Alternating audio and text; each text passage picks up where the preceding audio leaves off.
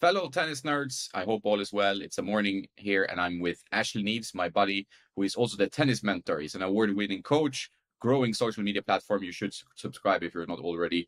I know we have a lot of interlinking people on our platforms. He's also now released a course called Bulletproof at the baseline with David Samuels. So that's pretty exciting. Liam Brody's coach. But first of all, how are you today, Ash? Very well. Thanks so much for having me. It's been a while. I know we've been trying to get this thing sorted for a long, long time, but at my fault. I've been trying to set up this office and had loads of Wi-Fi issues, but we're here, and I've been watching all of your other episodes and absolutely love them. A little bit nervous about what you're going to ask me, but yeah, really, really looking forward to it. So massive thank you. Yeah, I'm one of the guys with hard hitting questions. I'm gonna start like, how did you cheat your students in coaching today? It's 60 minutes here. No. So I mean, I know you're a very busy guy, and yeah, you do amazing content. Your production level is also always top notch, but you also coach still. Like, is it 30 hours a week? Yeah, roughly. I mean, I was at 40 hours a week a few months ago. But obviously, with all of this stuff, as you know, the editing, the filming, it takes time. So I've slowly dropped down to about 30 hours. And I'm at a stage now where I still probably should do a dropping a few more, but I love that side of my life so much. I'm a tennis coach at heart, and the content stuff is a bit of a side hobby. It's become a bit more of a job recently. But yeah, the coaching side, I definitely don't want to lose that. So it's tough finding that balance at the moment, really. Yeah, I think you feel that when you watch your content that you're a passionate coach. You're passionate about teaching players of all level. You work with Felix Mischker before we get into that, and that's your heart. But you're also like you're really getting into the production side of things and working with different brands. And last year, I think you were on a lot of events, right? So you're meeting pros, Alcaraz, and everything. Like, what were your highlights from last year's tennis? Oh, I mean, last year was incredible, and I would say this content creation thing. Some days I love it, and other days I don't like it so much. And the thing about last year was the opportunities that I had. I'd never dreamed of being able to do things like that. You know, going to New York, which I actually didn't think I would ever get the chance to do.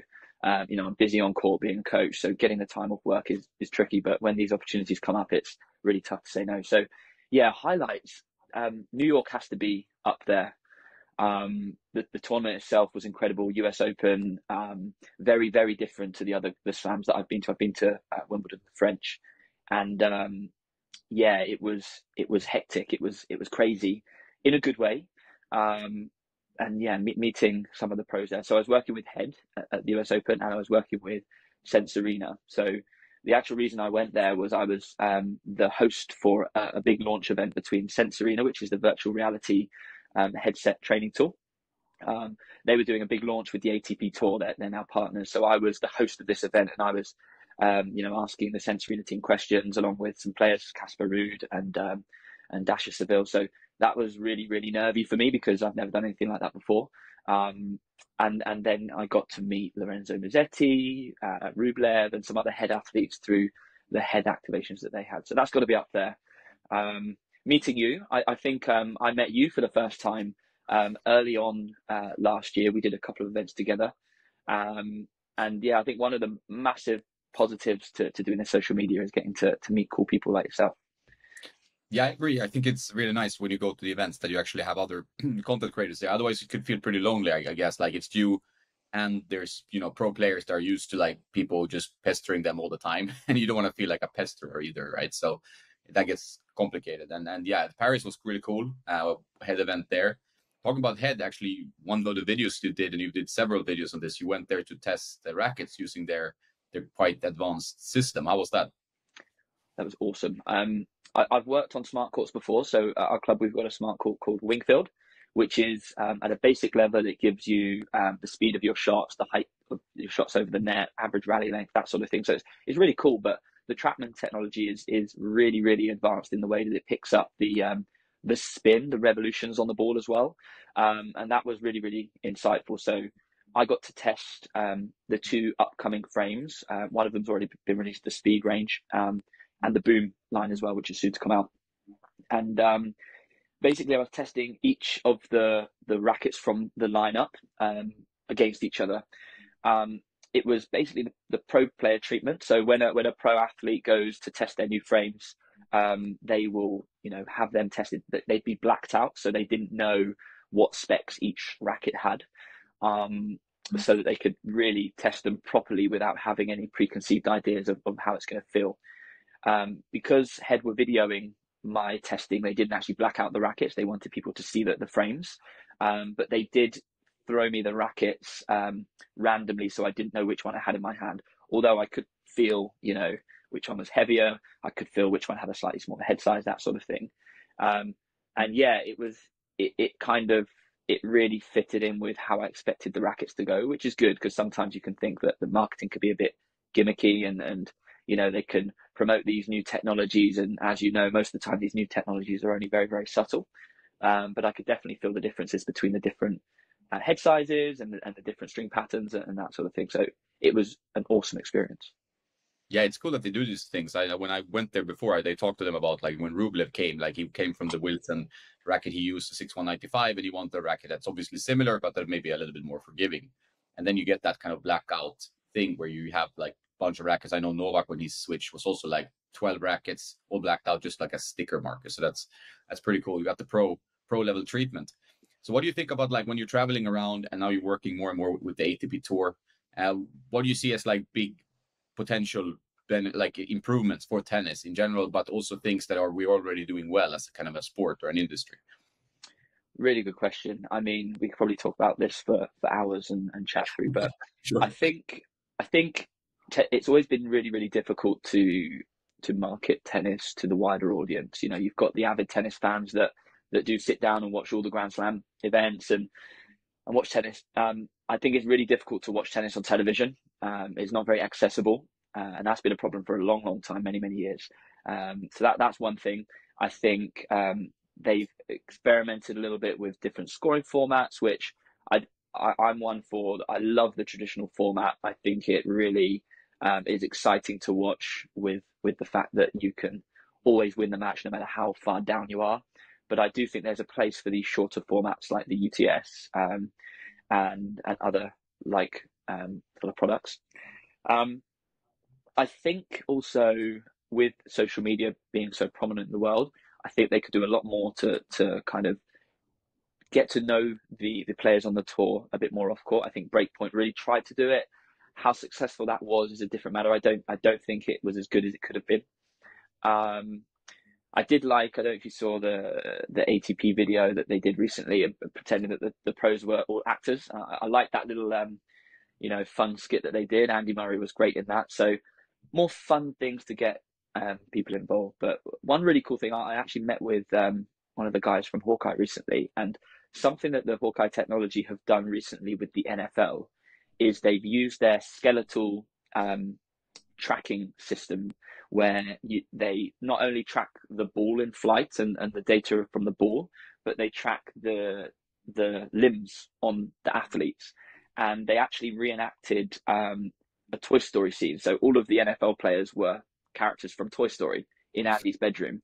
So they played out an American football match on Andy's bedroom with Buzz Lightyear and Woody. And I think, there could be some fun things. You've shown on your channel actually a few things that were done. It wasn't done so great on the tennis court, but I think if we can get more kids to watch tennis, that would be a big thing because all the kids that I coach do not watch tennis. And I know when I was growing up, I used to watch tennis all the time. I had my heroes that I would watch and try to copy.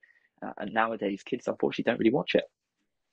Why do you think that is? That's interesting. I also noticed that. I think they watch YouTube. So I mean, like, I'm sure you get the same. Like, I can go to a tennis court and then people, oh, you're the tennis nerd. I watch your videos, and I'm like, okay, well, it's better you watch some ATP Tour tennis, you know.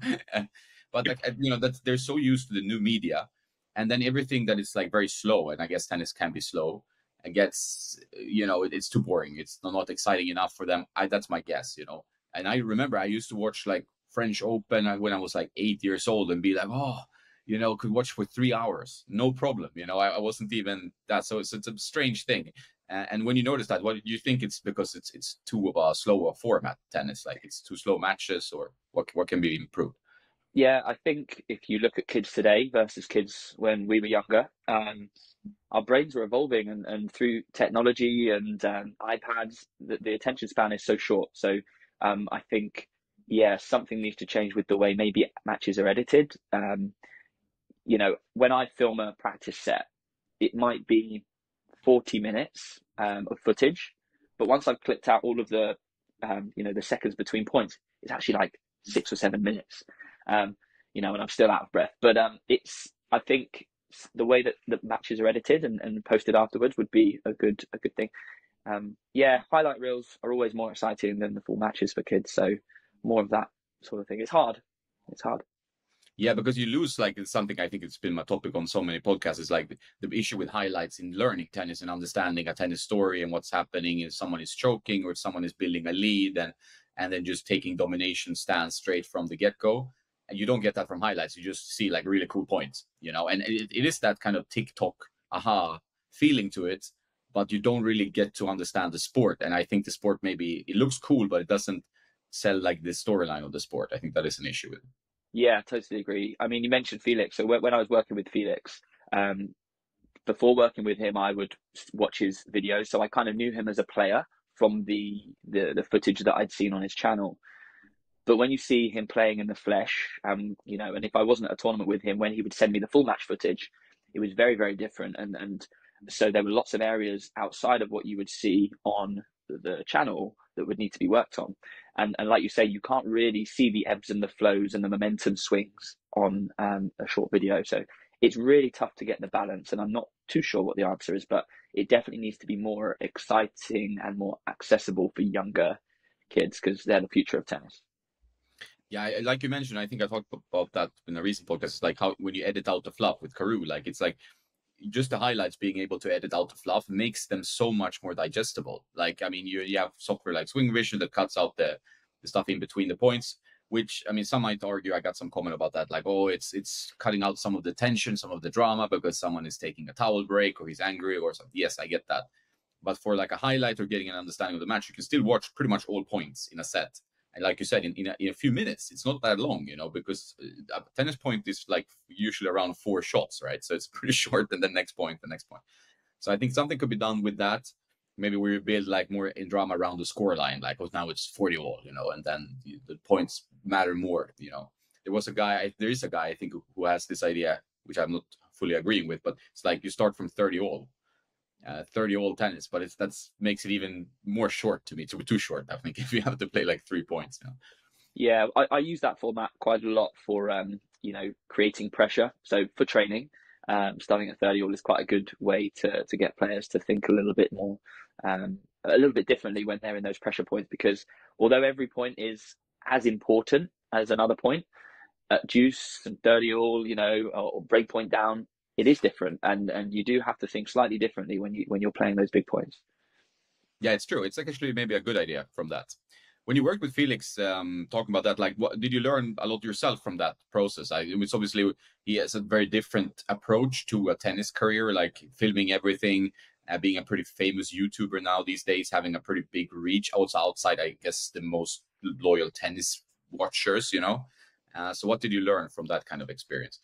Absolutely. So it's a slightly different package as a tennis player to, a traditional tennis player that isn't filming all of their matches, and that does come with additional baggage because there are different forms of pressure coming in, external pressures that you wouldn't have if you weren't filming the match. Felix was excellent with that. That was one of my things when he first asked if I'd like to work with him. My first question was how do you deal with the camera being on the court? Is it going to be a problem? Because if the YouTube channel and the footage was coming first and the tennis second, then it wasn't something that I would want to get involved with because as I say, I'm a tennis coach that makes videos. So the tennis needed to be the priority, and it absolutely was. And I think because he was involved in that, the YouTube scene from a very, very young age, his dad set it up when he was about 8 years old. He was so used to having a camera on court that it almost wasn't there anymore. The tough part was he was editing. So, after a match, between, rain delays and that sort of thing, he would be sat editing his YouTube video for the weekend, which comes with positives and negatives. The positive side being playing in these tournaments, there is a lot of downtime. It can be boring, it can be tedious, it can be tough. And so having that extra outlet was a really positive thing because it kept his mind engaged. It was helped him with his analysis of the match as well, because he could break things down, areas that he would watch back in the footage, see weaknesses to work on for the next one. Great. The downside is it adds that pressure, because you know he knows he's going to get an awful lot of people watching that video. You know, more so than any other player on the challenger circuit. You know, there's not a lot of people watching those matches, so he's a mini celebrity in that regard. And so it did come with positives and negatives, but it was a really, really cool experience for me working with somebody of that level again. I mean, I started my coaching journey working with performance players, you know, a bit younger than Felix, but playing at national and international level, junior Grand Slams. But nowadays, I'm a lot more working with club level players, and so it was really nice bit of variety working again with somebody on the Futures Tour. Would you want that to be the next step for you? Do you want to go back to more competitive play, or you prefer kind of the more grassroots? Like, I mean, what you're doing as a coach, that's also kind of a very visible coach, is kind of heartwarming in a way, because you're bringing tennis and helping players enjoy tennis more. Because I mean, I always worry for the sport. Like, I mean, not that the sport is doing badly; it's doing pretty fine. But you hear these stats and you're like, oh, you know, I wish more people could find the beauty in the sport, because it's a difficult sport to start with. Like, pickleball is easy, you pick it up, paddle is easier as well, and a bunch of other sports. While tennis, really, if you have a good coach, it's going to help a lot, like to enjoy it just after 1 year. Definitely. I think sometimes tennis programs can work a little bit backwards in that way. So often the highest level coach at a club is working with the highest level players, and the least experienced coaches in the club are working with the youngest, newest players.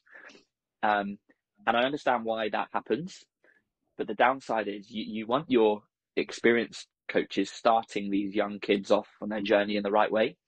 And sometimes if you can get young teenagers who are inexperienced and don't really have a wide base of knowledge to help these young kids, they're super enthusiastic and they're, you know, really good to get them engaged. That's one good thing, but sometimes they can start to develop bad habits. And so, you know, when these more experienced coaches pick them up, there's a lot of undoing to be done. So what I try to do in my program is have a bit of a mixture. So the more experienced coaches aren't just working with the stronger players, but they're also, you know, going down with the tops and the red under-8 players to really help them to start their journey well. So it's twofold. One thing is keeping the kids coming back every week and making it fun, and that's what these newer coaches can do because they're super enthusiastic, but also starting their journey right when it comes to what they're learning on the court.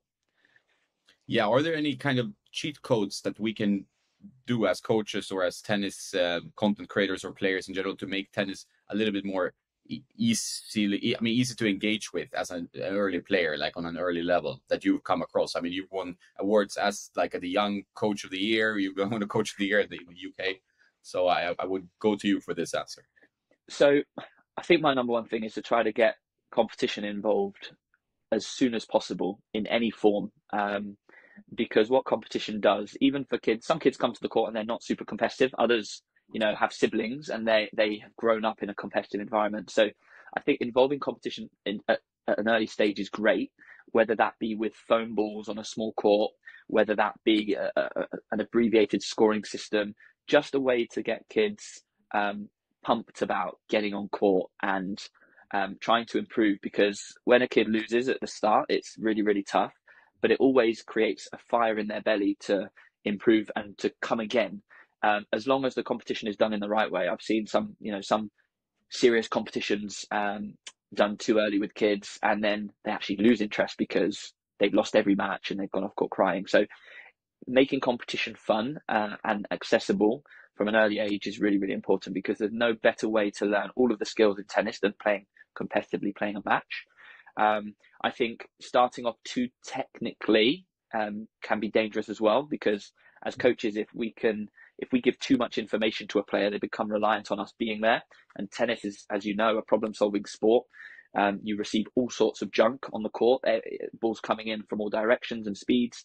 And so if a player has learned too technically, they might look great with their strokes, but they can't deal with adversity and they can't deal with the junk that gets sent to them. So trying not to be too technical, trying to expose them to as many situations as possible from a young age.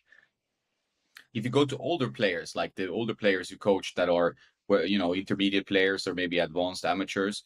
What are the issues you're seeing there? Like, I mean, some of the players I meet, they don't play any points at all. Some only play match play. It's some quite extremes, all over the place. Some never work on their game or physique. They just go to play tennis as a training thing. So what are you seeing? You're seeing some things that could be easily improved, or some typical errors on that side as well. Yeah, as you say, I mean, it's a massive array of different things that go on.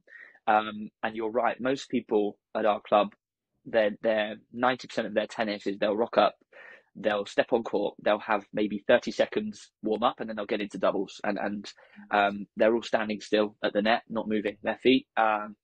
And so it's trying to get them into situations where they have to think and they have to move.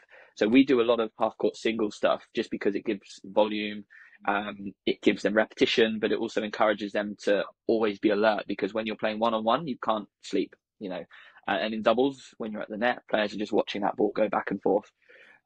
We also try to bring in low compression balls for the beginner adults quite a lot, because rather than working on shapes of swings and developing technical skills, the first priority really needs to be how they read the oncoming ball and how they react to the oncoming ball. Because when we get a group of beginner adults, because they haven't played a hell of a lot of tennis before, and some of them not even played many sports, they struggle to read an oncoming ball. And that's what tennis is. You're receiving a ball and you're sending it. It's not like golf where you've got a static ball on the floor. That's very technical because the ball is still. So you have full control over everything within your swing. In tennis, you have very little control over the situation. So the more exercises we can do with a live ball rather than a coach feeding a consistent ball can really help them to develop their skills. The tough part of that is getting the players to buy into it, because they want pretty looking swings. They want to look like Federer, they want to look like Serena, but actually the things that's going to make the biggest difference to their game is, can you read a funky ball coming towards you and get into a position that's going to allow you to have a consistent contact point. So really it's finding consistency within inconsistency. I 100% agree. I think that's one of the things I've talked about before as well. Is like using going green dot balls, using balls that are easier to use. But for some, tennis is such a, I mean, probably mostly males, but tennis is such a macho sport. So it's like, oh, I have to play with the RF97, the heaviest racket on the market, and I have to look like Federer, and then half of the balls go into the middle of the net. And that's not tennis. Like, tennis is playing like Daniil Medvedev. I mean, he has obviously perfect technique in terms of biomechanics in many ways, but it looks odd. But the balls come back in any pace, in any spin. Like, you can't really face him, right? So it's better that people like, okay, the longer you can actually have a rally, the more fun it is. It's not like about having a perfect forehand that goes bang into the corner. And I sometimes blame Roger Federer for this, like that he's created this. I mean, like, tennis is supposed to be so elegant and beautiful, and just like, he's one of my, my favorite player to watch. But also, I think he hurt a lot of amateurs, inadvertently by just being so good. So, would you agree with that? Totally agree. Totally agree. And like you say, Daniil Medvedev, he's very, very unorthodox. But the key is he puts the ball where it needs to be, and that's what tennis is. If you can put the ball in the rectangle in a position that's going to hurt your opponent, then you can win. It doesn't matter what your technique looks like. There are two reasons why I would look at technique, and of course, I actually am a very technical coach. I try to avoid working on it unless it's really important. And the two reasons are injury prevention and efficiency. And if you've got bad technique, as you know, we're reviewing lots of different rackets and balls as well, and strings. If you're using the wrong technique, it can create problems down the line with tennis elbow, golfer's elbow, wrist problems, but equally inefficiency. And so with young junior players, there are times where we would intervene with technique, and we do technical work if we know that it's going to increase their ceiling, because a certain technical flaw will create a limitation. And it might not be for the next couple of years, but we know as experienced coaches that, somebody using a full Western grip as a mini kid that's maybe grown up using the wrong ball color, they could deal with it now because it helps them to get the ball in that short court. But when they're on a big court using proper tennis balls and playing against bigger, stronger players, that full Western grip isn't really going to cut it. It's going to drop short. It's going to sit up nicely for their opponent. So, injury prevention and efficiency really is the two reasons why we look at technique. Yeah, it's interesting because it's all about balance in like most things in life, right? It's like some people get, I have a friend who's overly focused on technical things because he's kind of a new to 10. I mean, he's been playing for 10, 15 years, but he has not been like properly trained by a coach, you know? So he's trying to figure it out on his own, maybe one or two lessons here and there, but watching a lot of YouTube, obsessing over technical stuff. And that kind of gets in the way sometimes of just, you know, flowing and enjoying tennis on a merit of its like competitiveness. But then you also have the opposite, guys that don't care at all about technique. They're inefficient, like you said, or they might get tennis elbow, which is very common, and they just want to go and play matches and without any warm up. So there's no really focus on physical or anything. So I think like with everything, you need to have like, okay, what is my fitness like? What is my footwork like? What is my technique like? And then how do I act in competitive things? Do you try to divide that up in certain sections, like based on the player, or do you try to kind of give a varied diet of different approaches to the players? Yeah, good question. So, with my players that are playing in competitions, we set goals, and the four goals, the goals are around four pillars: technical, tactical, physical, mental. And I think it's really important that all four of those are taken care of.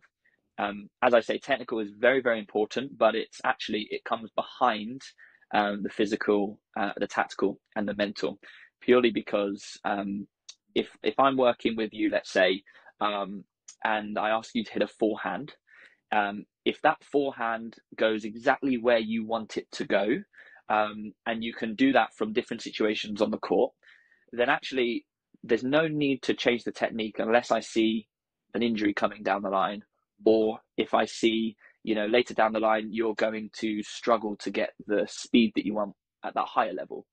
Um, and so the tactical intentions are most important. If I ask a child to hit a forehand and everything's going short, first, instead of trying to fix their technique to hit it deeper, I'll just ask them to hit it deeper.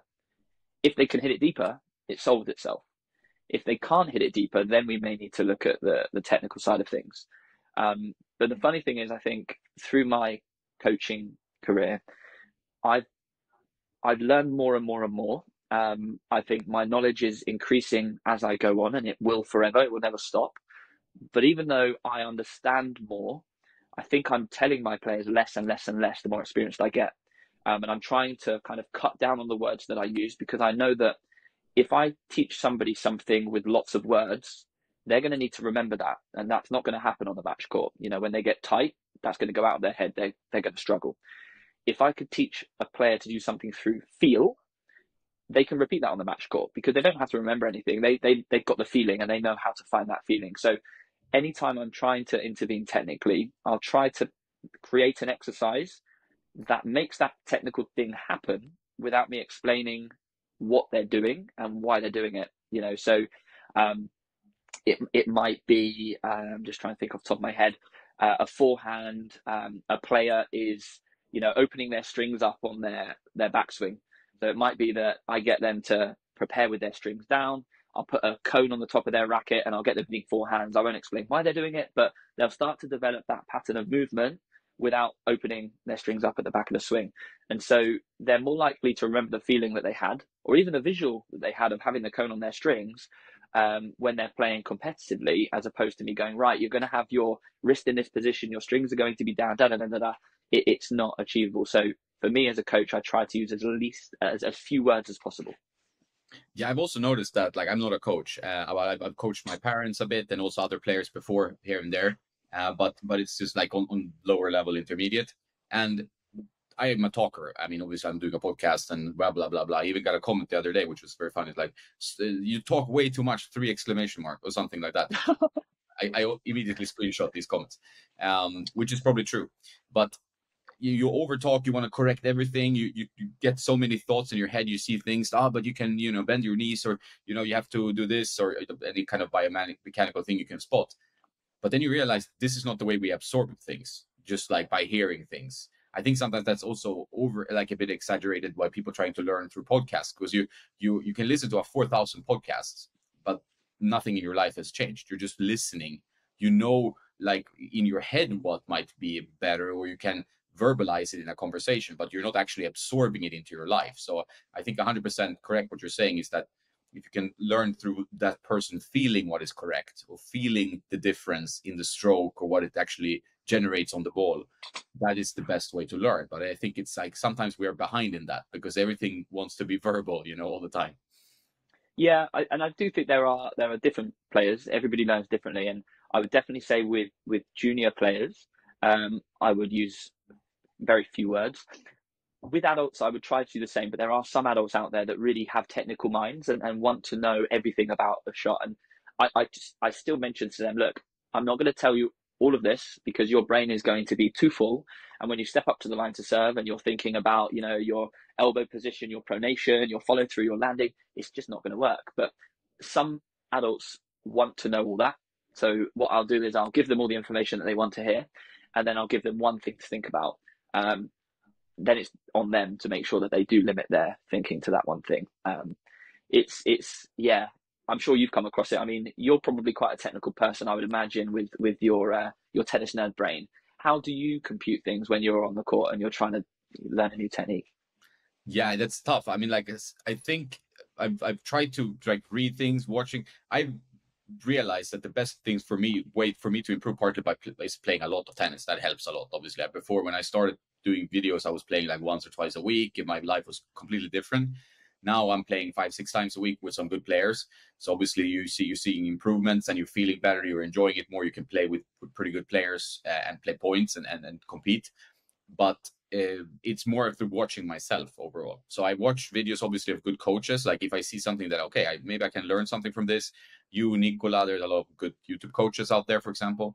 And then I look at myself all the time. I think that's what I've learned the most. It's like recording myself and like, oh my God, because the perception in your head of what you're doing, and this is a Federer thing, like people think they look like Federer, and then if you're doing a racket consultation, I get always sent clips of the people playing, and they're playing with this super advanced racket, and I'm like, okay. And then I watch it, and I'm like, okay, well, you're an early intermediate player. You should not be playing with this racket because it's like it's going to really limit your progress. Although you need to go to a coach, like, but my coach has probably been like the camera, the best, in overall. Yeah, that's really interesting. I mean, the camera is a really underutilized tool and one of the most valuable. My challenge to you for your next one, then, when you're next having it here to practice, better if it's a practice set, is film the set, and instead of looking at yourself, which everybody does, looking at how the racket's moving and these things, just look at the ball and try to figure out, is there any pattern? Is your forehand dropping short in a certain position? Da da da. If there's a weakness in what the ball is doing, then look back at the technique and try to figure out which part of the technique is creating that. Because yes, we all want to look like Federer and Sampras, but actually we could be even better if we look like Daniil Medvedev. Everybody's so different, and I think looking at the ball is something that not many people do when they're looking back at the footage. So that would be maybe something for you to have a go at next time. Yeah, that's a great idea. I even like, because instinctively I'm like an impatient, want to play like aggressive tennis, also a Fed boy fan, right? So but when I realized, when I played some of these ITF tournaments, and we'll get into that, it's like that if I just put the ball back with good depth, against players of my level, a little bit higher, a little bit lower, I have great chances of winning, actually, because I can run for a long time. So I'm pretty fit, right? So that's not a big issue. But it's just like, okay, I'm going to put the ball back. I'm going to play like Novak. I'm going to try to make it a little bit, he's obviously a genius in terms of where to place the ball, breaking down their like weaknesses just piece by piece. It doesn't have to be that fancy, but it's more like, okay, ball coming back with good depth. That's it. And that you, as a direct player, that's going to leapfrog a lot of players because like you're just putting the ball back. The problem is sometimes is that instinctively you have this style, whatever it comes from, I don't know, and I blame a lot of Roger Federer, but that is not true. It's probably like an impatient nature in me, or maybe a nervousness to finish the point or something else, what do you think about this? Like when players have an instinct, an instinctive style, like, is that something that is actually a style that comes from personality, or is it something that comes from watching a lot of tennis or your favorite players, or is it something else? Great question. So firstly, I feel if there is something instinctive within your personality to play in a certain way, I think you should really lean into that and to use that as a weapon or a strength. Even at children's level, there are some kids that just race to the net all the time. Yes, that might not be suitable for them when they're transitioning onto a big court and they're tiny, But in the long run, if you think about the bigger picture and what they're going to look like as adults, I think it's definitely good to shape a game around a personality, unless you know they're going to be 5'5", and not it's not going to work. Um, I think it's a combination of character, personality, but also, as you say, external influences. So, it could be a coach that influences a certain game style. I know there's a coach that I worked with a while ago that every single one of his pupils looked like him. And, you knew if this player was coached by this coach by looking at the forehand and the backhand. And so whether that was taught or whether that was, he was just a great role model and the kids all copied him. But that also has an impact as well. But I definitely feel if there's a certain personality, some people are quite placid and mellow, like to sit back and just use their opponent's pace. Other players are quite aggressive and fiery and want to get into the net and finish the point early. Then I think it's good to lean into that because there's no point in fighting against it. It could become a real weapon. Good point. Very good point. When it comes to like, we talked about a coach getting players to all mimic him. Like, and that's I think that's sometimes an issue in tennis. I don't know whether you agree, but it's like a lot of players look the same. You see, American college players tend to have very, very similar techniques now. Like, there's becomes like, oh, there's Starbucks everywhere in any city you go to in the world. And now every forehand and every backhand are pretty much looking the same. The one-handed backhand is slowly dying, maybe due to the games changing a bit. Is that an issue? Because we like to have Medvedevs, we like to have Santoros, we like to have these kind of contrasting styles. It sells tennis in a better way. It makes it more engaging to watch. Is that an issue that people now have all the same technique? Exaggerating, of course, but as you say, it doesn't make tennis as exciting to watch. If everybody was a robot, it wouldn't be as exciting to watch. I think as far as quality of tennis and reaching your potential goes, I think if that technique has been developed through to maybe playing on a certain surface, the Brits play a lot on fast surfaces, so they do play, their shots lower to the net. They've got great slice backhands. Lots of them can volley quite well.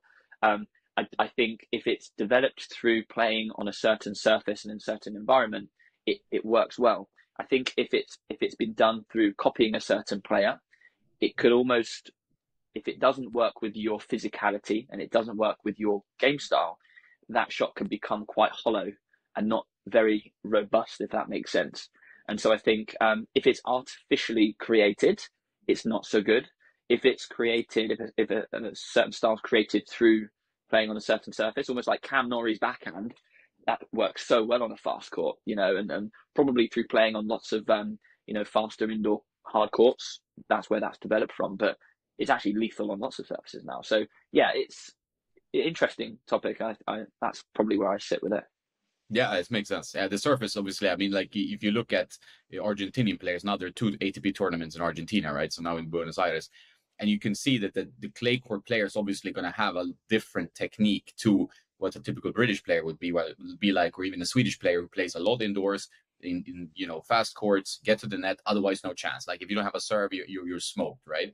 While on a slow clay court in Buenos Aires, the serve is not the most important shot. It's like consistency and smarts, like that you actually can have a rally for 20 shots and you're still the guy who comes up with the finishing drop shot, right? So that's also, I think, one of the best things in tennis is that the contrasting surfaces, conditions, players, everything being like the tour always, all of the things keep changing all the time, so it makes it very exciting to be a tennis fan. Would you agree with that? Definitely agree. It's kind of sad to see the grass courts becoming more like hard courts and all of the surfaces almost kind of coming together. I love the contrast because different players win events. You have to problem solve. You have to adapt your technique. As you know, Rafa learned how to slice and volley to win Wimbledon. And that takes a lot of a player that's grown up playing so many clay court events. And now you've got hybrid players, players like Alcaraz that can play all sorts of game styles. So yeah, I definitely think the more contrasting the surfaces, the better. Yeah, I agree. So in your coaching life, you coach a lot, you many hours a week. Do you ever get the chance to play any tournaments yourself? Like you played an ITF, we talked about that when we met last, but that was a long time ago now, or like a year ago or something. Yeah, I think it's 2 years ago now. So I play very rarely. When I do play, I absolutely love it. Unfortunately for me, when I play, I enter a tournament, rock up to the tournament and play. I don't train for it. I just rock up and play, and that's not the best thing for my body. And also, it's not the best thing for my brain because I go onto court expecting to play like I used to. Um, but when I step onto the court, the adrenaline that I feel, it brings back memories, and I absolutely love it. So I would love to play more. We've had a chat. I think I would be keen to enter another ITF Masters event. I'm over 35's age group this year, so I'm definitely keen to do that. I've only played one Masters event 2 years ago. I managed to win the tournament, but the final was horrific, and it was probably the most horrific experience I've had on the tennis court. You have through your junior days, lots of kids making dodgy line calls. That's expected. There's all sorts of stuff to go through, but when you play in the seniors ITF, when there's no prize money and there's nothing on the line, you don't expect adults to act like that, and it kind of ruined the experience for me. I played this tournament expecting to have some fun, and it was in my leisure time, and it kind of ruined it. So I haven't played for a couple of years, but I definitely want to pick up the rackets again. Yeah, it would be fun to do one together. But yeah, I agree. I've had some like up and down experiences with the ITF Masters. Like you, I expect like, okay, I've also played some like prize money tournaments. You get run into an ATP Pro, you're trash. Like you get a bicycle, as they call it. But when you play the Opens, okay, you expect people to be a little bit like, there's some prize money, even if it's only 500 euros for the winner, whatever. It's gonna be, there's gonna be some competitive players. They're gonna be pretty ready to compete. But for a prize money tournament with people are plus 35 or plus 40 or older, you would expect none of that. You would be like, hey, nice shot. Like, this is the way I want tennis to be in my age now. But it's like, no, I've gotten some matches where I'm like, oh my God, like the line calls are so bad, or like half of your line calls are question. So you need to like really circle. Like you're like, this is worse than ATP. I have to circle like every ball, on my side. It's tough. Like, how do you train tennis players? Because tennis is like MMA with tennis balls, right? So how do you train your players to be mentally strong and ready for this kind of adversity? Because it's quite tough to deal with for many of them.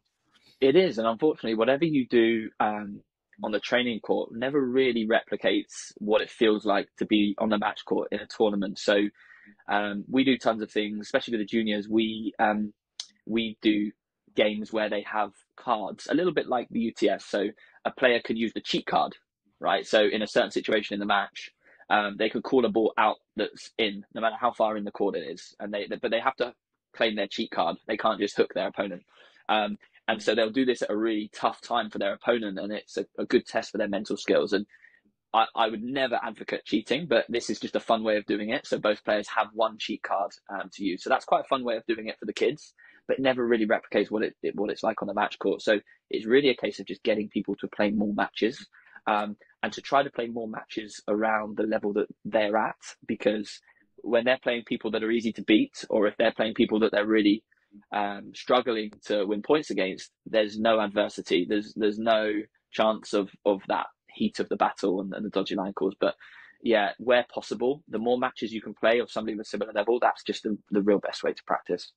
Yeah, I agree. I think playing a lot of matches, is that something you encounter also with like older players, like, I mean, my age or older, but that they should play more matches so they don't play enough competitively, or is it the opposite, that they should train more and not play so many matches? Good question. I think it's a bit split, actually. So if I picture players at the club that I work at, lots of them play only matches. So they literally, like I say, they rock up, they warm up for 30 seconds, and they play a doubles match. And then they play for the club team. And so they're not really ever developing their skills and their tactical understanding. They're just playing reactive tennis. They're just, playing a match, enjoying it. And it's great because that's what they enjoy doing. There's other players that just use the ball machine and they just hit balls hours after hours after hours and never play matches. So they become very good technically. They're robots on the court, but as soon as the ball bounces above waist height, they struggle. So I think it really depends on the player, and I think the balance, as you say earlier, is the key, and not many players find that perfect balance. No, it's a good point. I think playing competitively, at least from time to time, is very good for you. It's also tests you, because I think a lot of players have the perception that they're either much better than they are, or maybe much worse. But they don't like tennis is that competitive element where things go against you or with you, and you're just trying to get the ball back, you're hustling. It's a little bit, it's not that kind of beauty contest, hitting the most beautiful strokes. One thing I wanted to get into is also like you come from a tennis family, right? You have brothers which all look very good. Like I saw your reel with your brothers also hitting forehands. You all seem to be very good players. Like how did you get into tennis, and are your parents also tennis players? So my parents aren't tennis players. They were both fairly sporty. I think my mum's sport was hockey. Um, and I was 8 years old, and they took me to like a summer camp just to get me out of the house, I think. And I absolutely loved it. And then from there, I played once a week, probably until I was about 9, 10 years old, and then started playing a bit more, started competing. So it's fairly late start, really. If you think about the kids that are doing really well today, they're starting at 3, 4 years old. Um, and then I'm one of 5 boys. I've got 4 younger brothers. I was the oldest one, and I got to a decent level, not a fantastic level, but I was playing a few ITF junior events, and playing a lot of British tour events when I was kind of 16, 17 years old. Um, and because my parents were learning the ropes when I was playing, they didn't know much about tennis when I was in the competition structure. So I wasn't playing every single weekend until later on down the line. Whereas my younger brothers, they all got a lot more into it. And my parents would, you know, drive them up and down the country to chase ranking points, to the extent where it actually got a little bit too much for them. And so, although my younger brothers were incredible players. One of them, the third brother, Maka, who's now a coach, he was Kyle Edmund's age, and he would play Kyle Edmund and beat him every single time. Um, Kyle Edmund was a bit of a late bloomer, whereas my brother started quite young and was playing tournaments every single week, so that's why he would beat him. And he was, playing in national events and da da da. And he gave up by the time he was 16 because of burnout. The next brother down, Wilson, he was even better. He was Jack Draper's age, and he would play Jack every single national finals at 9 and under, 10 and under, etc. And he gave up by the time he was 12. And it just kind of it's a really important lesson that I speak to the kids that I work with and their families, that it's really everybody's on a different trajectory, and it's important not to get caught up chasing results and chasing rankings from a young age, because burnout is such a common thing in tennis and any sport. And so the interesting thing is, I'm the oldest brother. I was probably had the least potential out of all of them, but they've never beaten me. And it's because I have loved it throughout my whole journey, and I've kept going, whereas they've all kind of stopped at certain points. They're both back in the sport now, which is really good. But yeah, I'm not going to play them again because they probably can beat me now. Well, it's a nice story. It's it's a good learning in that sense, that it's like tennis is a burnout sport. Like, I mean, you see the pressure from parents is heavy. Like, I mean, not all parents, but there are a lot of toxic parents around in tennis. And that like individual sport where you chase ranking points from an early age, you travel a lot, so there's a lot of cost involved. So you're not going with your team on a player bus to some event, and having fun. It's a lot on your shoulders as a young kid. So it's a very complicated sport to deal with, and you're seeing a lot of people, like young people, being already like at a high anxiety level around their passion. And like you said, why you stayed is because you have an natural passion for it, and sometimes it looks a bit forced from parents, or it gets too much connected to stress. Is that something you're seeing also in your coaching career? Yeah, yeah, definitely. And I think if I start to see that with junior players, then I speak to the parents and suggest a break, even if it's a couple of weeks out of tennis, because the desire to play really does need to come from the player. If it's coming from external factors, it won't work in the long run. And so, taking a couple of weeks off when a child is young, yes, you might look at that thinking that's opportunities wasted, and they're going to drop behind other players. But it's absolutely not the case. You need the player to miss tennis. You want them to feel like they want to come to tennis every single day. Whether that's dropping a session each week and doing slightly less to increase the longevity, then that's the key. And it's really those players that want to be on court, and that want to be on court for a long span, because tennis is a long journey. It's not like other sports. Gymnastics is a good example, because I used to work next to a gymnastics center where you need to peak by the time you're 18. And so, you know, you can spend hours and hours and hours working on your craft because actually it's only 4 or 5 years and then it's done. Whereas tennis, you've got to be in it for the long game. And so it's really important to have fun on court. It's really good to get the balance and want to be there. Yeah, good advice. When it comes to your course, then we need to get into that as well. I mean, your production level is so high on your videos. It's great to see. It's a kind of role model for me. I need to up my game. But I want to hear about like you working with another coach here, and also a semi, famous one with Liam Brody's as kind of background. So what is the course and bulletproof at the baseline? What does it mean? So I met Dave Samuel middle of last year.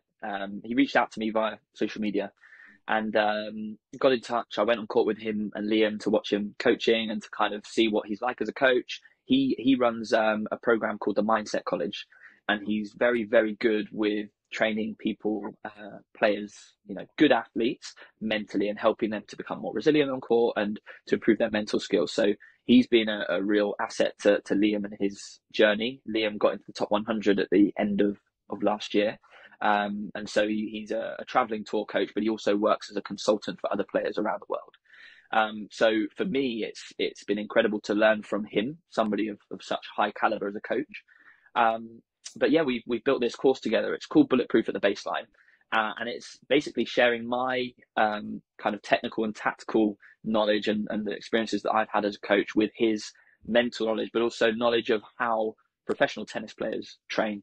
And we've combined forces to build this course to help people to become bulletproof at the baseline. So the reason we've called it Bulletproof at the Baseline is it's all encompassing with regards to being really solid at the back of the court, technically and tactically, feeling confident in your game and having the competence level to be able to trust your game, along with David's mental tips in how to translate that onto the match court. So it's 3 modules. First module is all about consistency, comes with 3 drills that you can add to your training to really make you more consistent from the back of the court. The next module is about quality, so improving the quality of those consistent shots. So not just getting the ball in, but hitting with good depth, good tempo, and good directional control. So that's another 3 drills. And then that's followed up with David's really cool game plan, actually, which is a game plan that I've not heard before meeting David. And it's a game plan that he uses a lot with his players. And it blew my mind when I first listened to it. It's so basic, makes so much sense. And you could use it against any player. And it's a game plan that you can adapt. So you start with playing in a certain way, a certain tactic.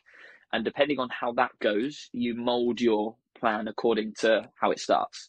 And yeah, he ties everything in together with this game plan. So yeah, really proud of the course we put together. I've done one other online course, the doubles masterclass, which I did a long time. As you know, I'm not a very good salesperson, so I didn't really push that and promote that. So thank you for bringing it up because I wouldn't have brought it up otherwise. And yeah, we'd love people to get involved and to see what they think about it. Yeah, I'm sure it's good. I'm gonna check it out for sure. And your YouTube journey, like, so we both know, like, YouTube is a grind and it's a passion. Like, it's nice to create videos, it's fun to edit videos, but it's also something that is taking a lot of time. And sometimes you release a video and, like, a quite significant reduced number of people are watching it than you had expected, based on previous data and stuff. And it's very easy to get into analytics. And I would always talk about Nicola being an analytics geek. He always writes to me on WhatsApp, like, I check this. So it's quite fun. How has your journey been with YouTube? Like, I mean, you're passionate about it. Your production is great, but how has it been like on the overall? It's a grind, as you know. Like it takes so much more work, I think, than people realize. And for me, because I'm a bit picky with how the video looks, it takes even longer, which is my own problem.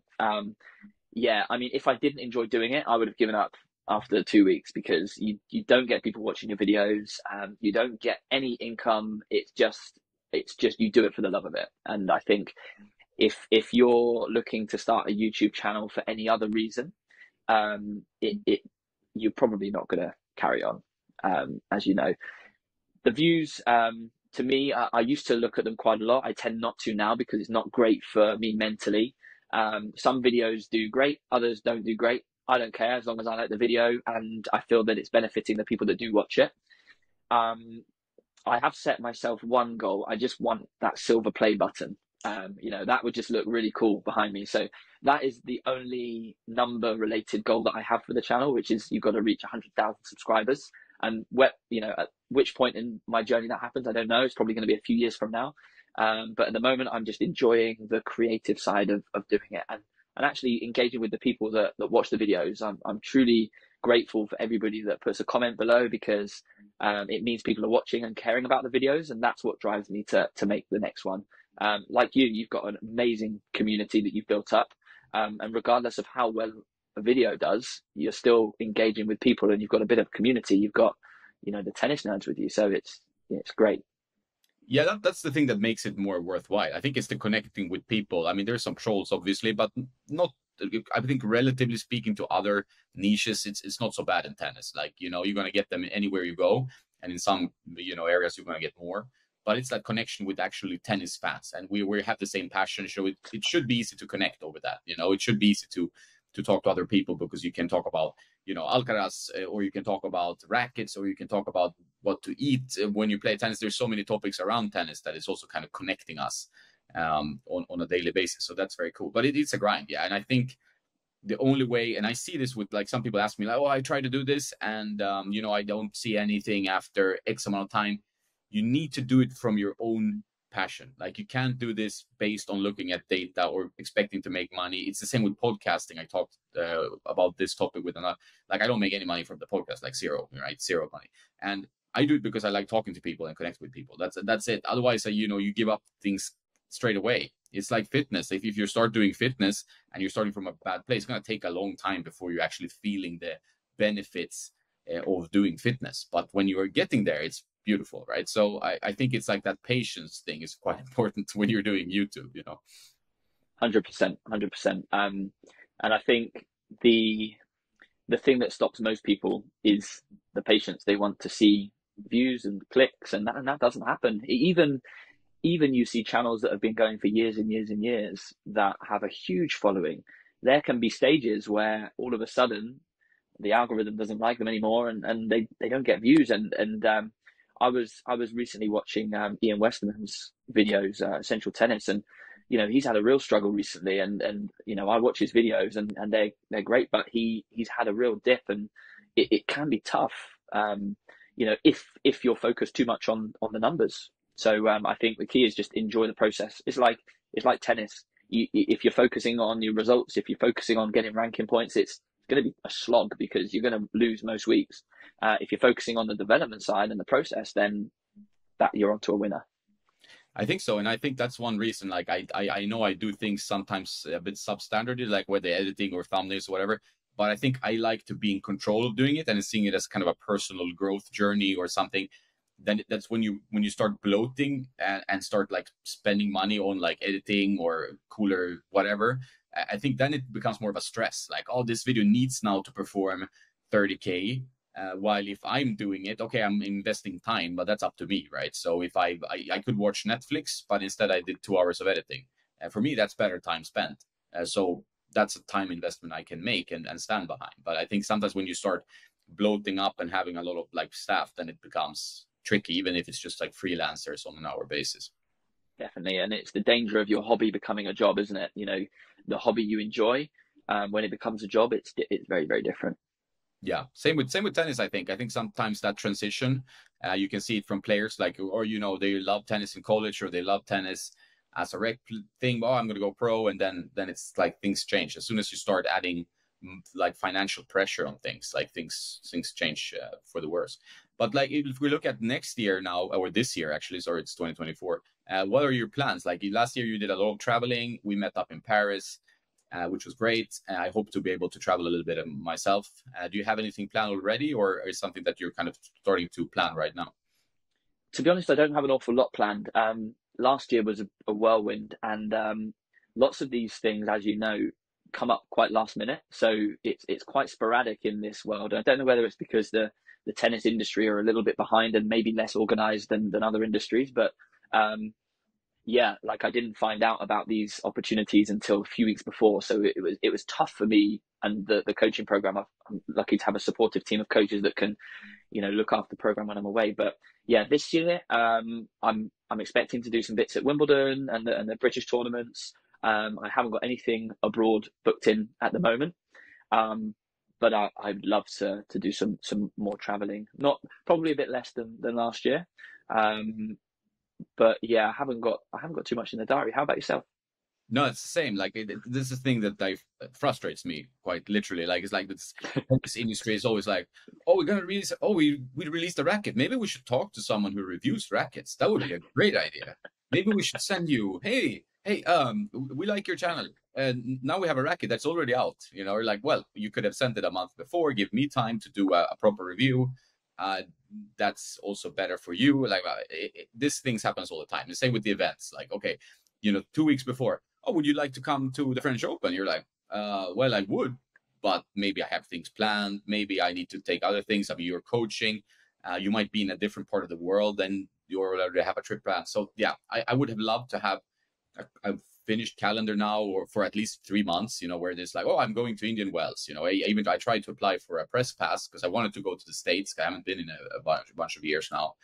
And there's no chance, right? So no chance. Brands are not doing any activation where they like invite you. So it's like, yeah, it's tricky. It's tricky. And I know coming some, European clay court swing, maybe you get some invites or something, but it is good if it's not last minute, because they're not paying like a whole lot of money. This industry, tennis industry is cheapo, it's cheapo.com, so it's like it's not going to be like a generous spread of things compared to other. I mean, if you think people listening think that it's like, oh, glamorous life, I could say, having worked as a chief marketing officer for some online companies, this is not glamorous life. It's tennis life.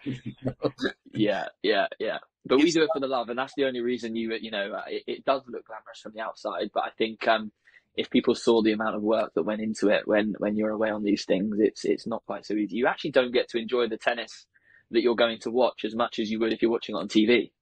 No, it's true. It's funny. Like you're working so much, doing things like trying to record, and you do like interviews with players or do some like activation with the brand, and then that's the whole day just like boom, and like, oh, I saw 5 minutes of tennis. It's just, which was like the whole thing. Oh, I'm excited. I get to watch Alcaraz or whatever. Sometimes the events are really well organized. I mean, the Adidas one we went to was really good. I must say, give them props for that. And we got to watch. You didn't watch Alcaraz that trip, I guess, but I got to watch it, which was great. But sometimes, yeah, you feel like it's a little bit rushed. So it's up and down. Not all brands do a great job. Not all brands do a bad job. But it's like you do it for the fun and the love of the sport. Yeah, it's not like a monetary like wow. I would say. Totally. Yeah, totally. But it's like I said at the start, I think for me as a tennis fan as well as a coach and a player, like it's really, really cool to go to these events. I didn't think I'd get to go to the French Open, the US Open, so I'm very grateful for that. But as you say, it's not as glamorous as it looks.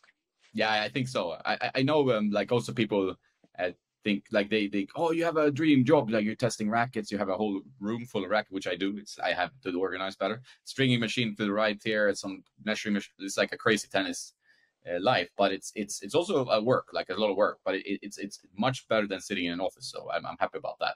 That's pretty good. And I would assume that that's also your answer, that you get to be on a tennis court and connect with players every day. It must be a blessing in a way, right? Absolutely. I think the variety for me is the key to enjoying what I do. And you mentioned before about traveling, being a tour coach, and I think as cool as that sounds, and I think it would be nice to do at some point for a spell.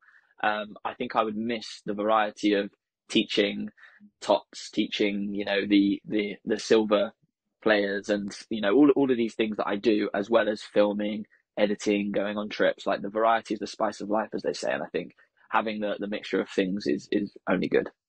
Yeah, it's true. And that's a great note to end on. You're such a passionate coach, great guy. And I know you have a busy schedule. You're going to coach. I'm actually going to play some tennis, so that's good. Looking forward to that. It's always fun. But so what's on your schedule for today? So I'm gonna log off from this call, head down to the tennis club. I've got 4 one-to-one sessions. Then I've got a lunch break, late lunch, and then I've got 3 group sessions in the evening. So busy day on court. It's pretty grim weather in the UK at the moment. I was coaching outdoors in the rain yesterday, and yeah, today's a little bit better, but it's we need a roof on our tennis courts. Yeah, we need to do a fundraiser to get a roof because it looks like a really nice venue you're at, right? It does look really nice on. Yeah, in the summer it's amazing. We're very fortunate to have 10 grass courts, which I'd love to get you down. You know, if you're here in the summer in the UK, we'll have a little hit on the grass courts. But yeah, it's just obviously tougher in the winter. We've got this artificial clay surface, which is incredible when it does get wet. But yeah, roof would be nice. Yeah. No, it look great, and I hope Wimbledon will happen. So then I can maybe I don't know how far you are away from it, a few hours. About an hour and a half, but I'm gonna maybe try to get an Airbnb down there so to spend a bit more time. Awesome. Well, thanks a lot, Ash. It's been great as usual, and we keep in touch. And best of luck with the course, Bulletproof at the Baseline with David Samuel. That's cool, and you can check out Tennis Mentor. I'm gonna put all your links in the description as usual. Thank you so much, Jones. It's been awesome chatting to you, and I'm sure we'll get another one in the diary again soon because I've really enjoyed it.